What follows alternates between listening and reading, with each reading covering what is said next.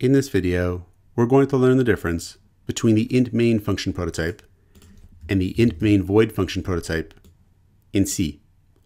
So if our C program works with command line arguments, we'll have parameters like this in our main function: int argc and char star argv open bracket close bracket, where these parameters are telling our main function how many command line arguments we have and what those arguments are.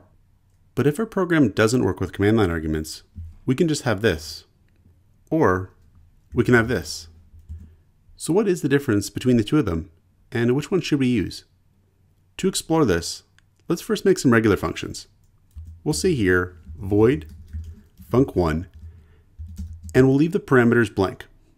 And here we'll just say printf func1 \n. Then we'll say void func2, and this time we'll have void instead of leaving the parameters blank.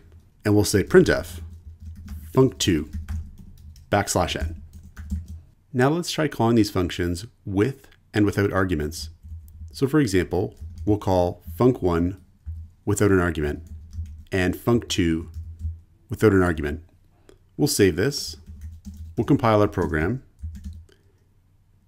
we'll run it, and we get func1 and func2. So nothing too surprising so far. Now we'll try calling func1 with an argument. We'll say func1, and we'll give the argument abc.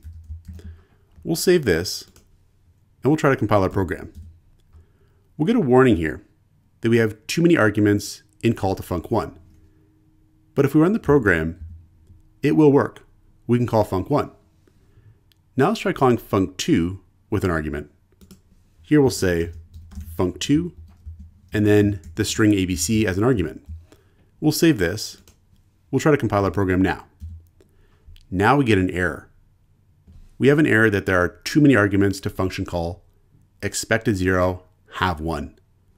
So now we have an actual error and we cannot compile and run the program. So placing void in the parameter list of our function makes it very explicit that we just cannot call the function with an argument. We'll actually get a compiler error if we even try to. If we just leave it blank, the worst that we might get is a warning if we try to call the function with an argument. So you might not know this, but in C, it's actually possible to call the main function. We could call it here. We'll comment out this line that's causing the current error, and we'll also comment out this line that's causing the current warning too. And here we'll call main. We'll say main with the string literal abc as an argument, and we'll save this. And if we compile our program and run it, main is calling itself recursively.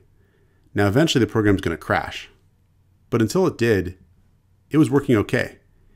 And we were calling main recursively, and we were supplying an argument, and the compiler did not give us an error. If we said though, int main void, and now we save and try to compile our program, we'll get an error. So using void like this in place of our parameter list and our main function is generally considered a better practice than leaving it blank, because we're making it very explicit that our main function should not be called with an argument, to such a degree that the compiler will not even successfully compile our program if we do. Sometimes I definitely forget to put void here myself, but we should try to remember to put void here if our program will not be working with command line arguments. Check out portfoliocourses.com, where we'll help you build a portfolio that will impress employers, including courses to help you develop C programming projects.